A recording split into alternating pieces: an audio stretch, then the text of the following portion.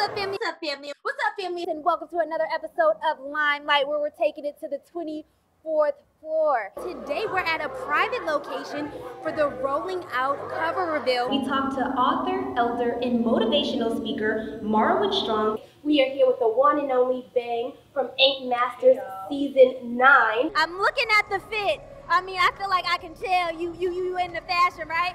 So, what was behind your fashion choice today? You know what? I changed 3 times already today, right? I did too. Because you said you suffer a little bit from depression, you know, just trying to be in this industry. What do you feel drove you to that point? Because I didn't know that, and I'm sorry, friend. I didn't know you was going through that. Why do you think in our community we are so scared in, you know, if we were to have a mental issue? Yeah, you know, it's so interesting because that's a question that comes up a lot. Oh my gosh. So a couple times, not once, but twice, I was arrested for protesting non-violently for Breonna Taylor. And the reason why I felt like it was important and imperative for me to be there on the front lines is because Breonna Taylor could have been me. We haven't seen you in a while, first of all, so just tell us, what have you been up to? Where have you been? Well, if you check out Amazon, I have a television show called Ragnaron. Do you feel like with shows like this, they already kind of know coming in who they want to win? Yes. Really. And I'm gonna say that's a fact. I know, you know, clients come to you, but do you also like find people and say, hey, I think, you know, I can help you out with some stuff?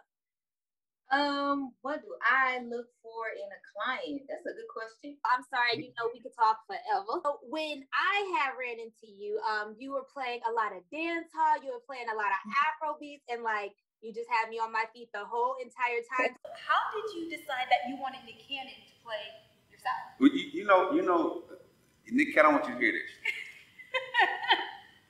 I'm a big fan of Nick Cannon. You know, and growing up, I always was told out him how I look like. Yeah. We always look.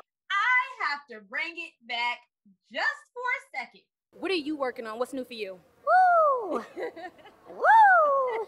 Everything that you can think of. What do you feel was one of the toughest things, you know, just being with all these girls, like you said, and being recorded all the time? Well, the toughest thing is, first of all, we're in a house with no TVs, okay? Then we can't be on our phones. Yeah, and we're recording for like 12, 15 hours a day. Camera's constantly on us. Mind you, if you have a significant other, there's no sex. Would you recommend becoming an associate producer for reality TV? Yes or no? Why? Yes, because it helps you plan great dates. What? I'm going to be honest. It helps you plan great dates. Have you ever used that? Like, have you ever used your connections from a show to Come on now. Like, you really trying to put me out there right now. You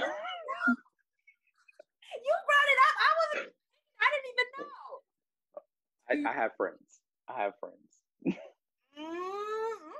Well, folks, it's a wrap and it's time to go. I hope you enjoyed that. I know I did. And until next time, you don't want to miss it.